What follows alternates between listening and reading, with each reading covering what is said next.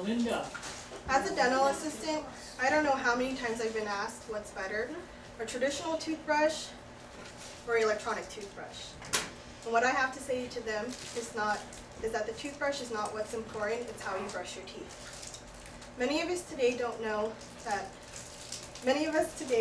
don't brush our teeth for the recommended amount of time and may be brushing our teeth too hard. Today I will demonstrate how to properly brush your teeth, proper methods of flossing, and some helpful tips and tricks to maintain a healthy smile.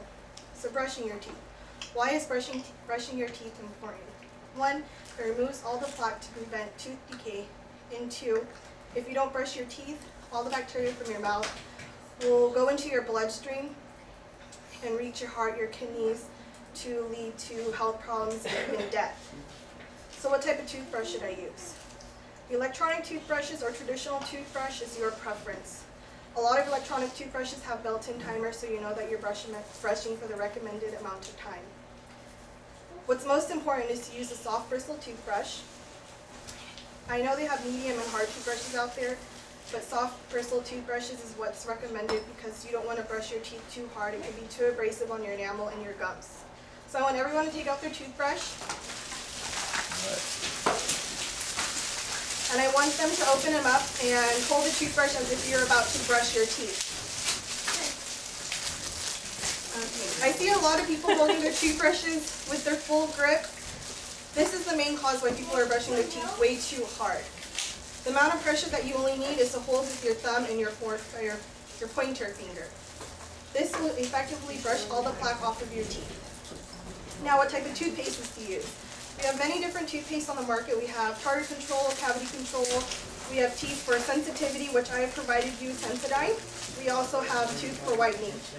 The most important thing you want to look for is you want to have fluoride in your toothpaste. Fluoride can be found in our water, in our food, and also in our toothpaste. It's important to have fluoride in our toothpaste because the fluoride is going to help strengthen your teeth and also prevent tooth decay.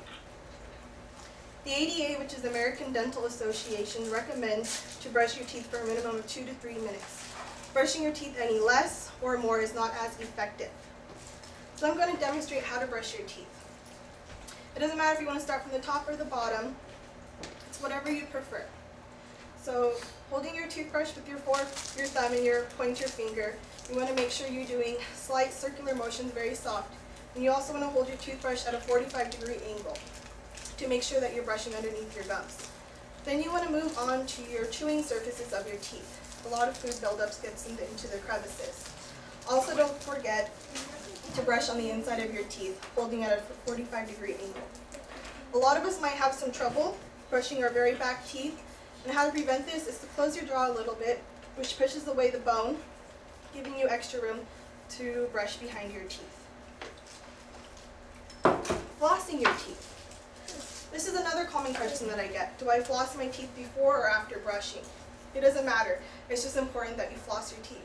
I like to recommend flossing your teeth before you brush. And this is because once people brush their teeth without flossing beforehand, after they're done brushing, they feel like their mouth is already clean. The toothbrush's bristles can't get in between the teeth, so that's why we need a floss. And when you floss, you want to make sure that you wrap it in between your 2 fingers. And when you go down, you want to gently seesaw the motions down until you reach to your gums. You don't want to force very, very hard, or you're going to hurt your gums. So once you've gone all the way down into your gums, you want to hug each tooth to get all the plaque in between, and this is also getting the debris out in between your gums.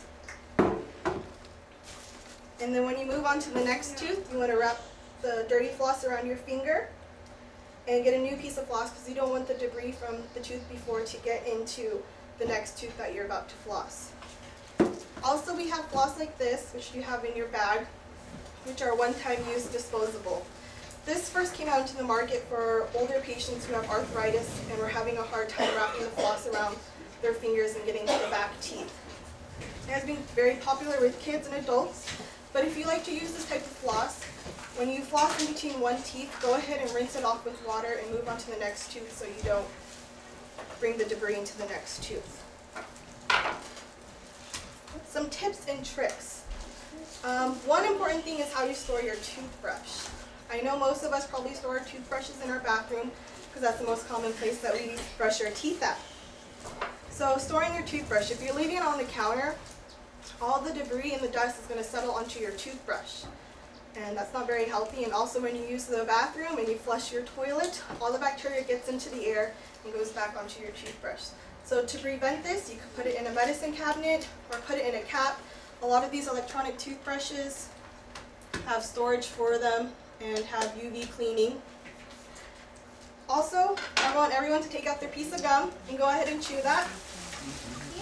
Chewing ADA, which is the American Dental Association approved gum, after meals for 30 minutes is a good trick to do if you don't have your toothbrush with you. And this is because this ingredient in here is called xylitol, and what xylitol does is produce saliva, which is very cleansing to the mouth. I like to chew Orbit, that's my favorite. So if you're not sure if your gum is good, make sure it's sugarless and make sure it contains xylitol. And I hate it when I sit next to somebody and they have bad breath. Sometimes you might think that your breath isn't very that bad, but a good way to check to see if your breath is bad is go ahead and lick the back of your wrist, let it sit there for a few seconds, and go ahead and smell it. And if your wrist smells stinky, it is stinky. So you can chew some gum, brush your teeth, floss your teeth. Also, another thing is to make sure you go to your dentist or your hygienist for your annual visits. What they do there is see if you have any cavities, because it's good to prevent early on, because the cavity will grow and grow bigger. Also, they will also do your cleaning there as well. They're going to remove the tartar and the calculus, which you can't remove with your toothbrush. So going to the dentist is one thing that all Americans dread doing. As I have just shown you how to brush your teeth, floss your teeth, and some tips and tricks to maintain a healthy smile, your next dentist appointment will be a positive one.